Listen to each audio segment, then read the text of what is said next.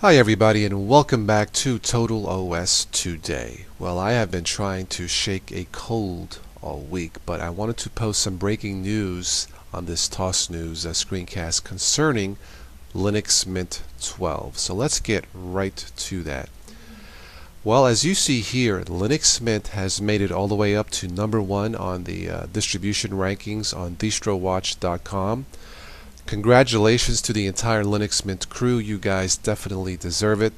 A couple of years ago, really, if it wasn't for Linux Mint, I probably would not be using any Linux distribution today. But Linux Mint made it easier for me at the time to transition from Windows to a Linux OS, or at least making it easier for me as a dual booter. So once again, Linux Mint is #1. On top of Ubuntu, which is currently #2.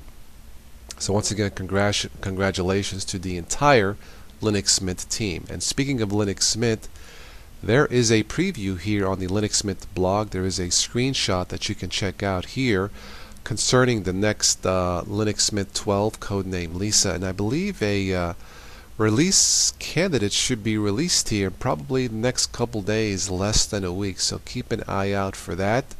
Linux Mint is one of my favorite Linux-based OSs, and I will be definitely taking a look at it, at the release candidate, at least once it is officially released.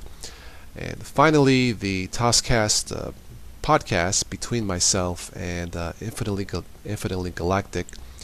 We did manage to record one a couple evenings ago when I felt a little bit better, I thought. Excuse me. Anyway, I can tell you what the topics are. I'm in the process of editing it now and hopefully have it uploaded by tomorrow, which would be Thursday, November 10th.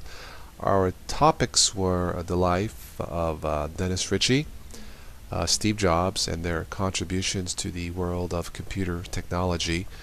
And the second topic was the new Ubuntu, Oniric Ocelot, Ubuntu 11.10. So hopefully I will have that podcast ready to be uploaded by Thursday.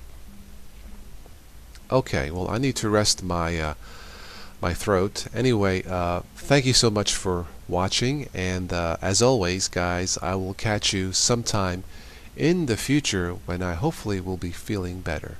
Thank you. Ciao.